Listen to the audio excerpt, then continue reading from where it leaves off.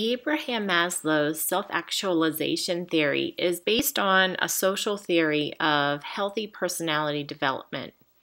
He created a pyramid that shows a hierarchy of human needs that talks about what will motivate an individual's behavior and their goals.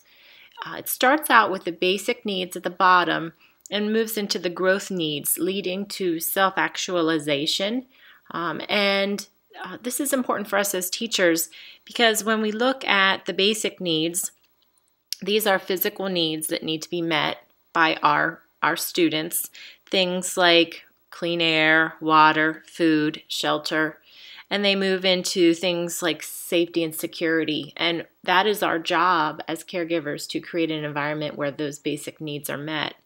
Moving into the growth needs, we see a sense of belonging and love and showing self-esteem that is boosted and believing in ourselves and respecting others and respecting ourselves.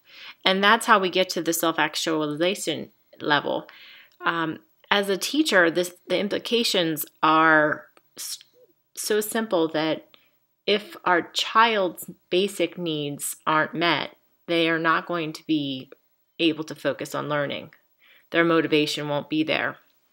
When we combine their school life and their home life, do they feel like they're loved? Do they belong? Do they feel like they can take risks? Do they have the respect of their peers? And do they have good self-esteem? All of these things will contribute to the learning cycle. I know especially with self-esteem, when a child feels like they're a failure at something, they often won't try. They shut down.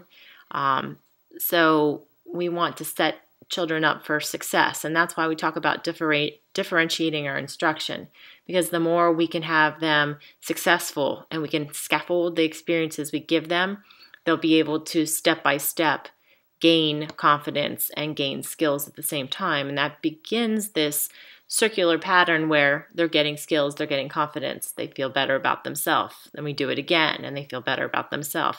And that's definitely the right track we want them to be on. In the opposite effect is where they feel like a failure, they don't want to take risks, then they feel bad about themselves, other children start to feel bad about them, and it's a downward spiral. This matches Maslow's theory of how we get to that self-actualization in our adult years. And so by meeting the basic needs and growth needs of children, it will help them, when they are an independent learner, understand themselves and be able to be a more positive, productive adult.